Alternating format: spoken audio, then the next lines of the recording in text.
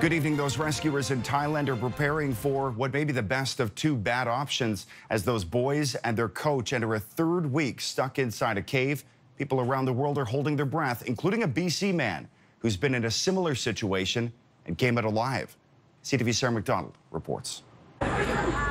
The world is watching and the clock is ticking as pictures of desperation emerge from this grim situation in Thailand. A dozen boys and their soccer coach trapped in a living nightmare inside a cave with too much water and not enough oxygen to sustain them for much longer. The local governor announcing Saturday that although the boys aren't yet ready to scuba dive or swim their way to safety, they may have to. The most favorable conditions expected in the next several days. That rescue operation already claiming the life of one expert diver, now expected to begin by Sunday.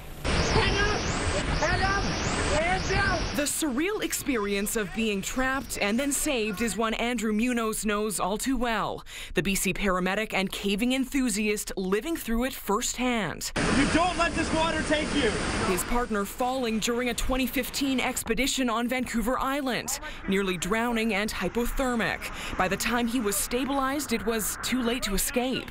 We were trapped by flooding water, filling the only way that we had out. So we spent the next 18 hours huddled on a small sloping rock ledge. And all the while, their helmet cameras were rolling, capturing harrowing moments of an ordeal few survive.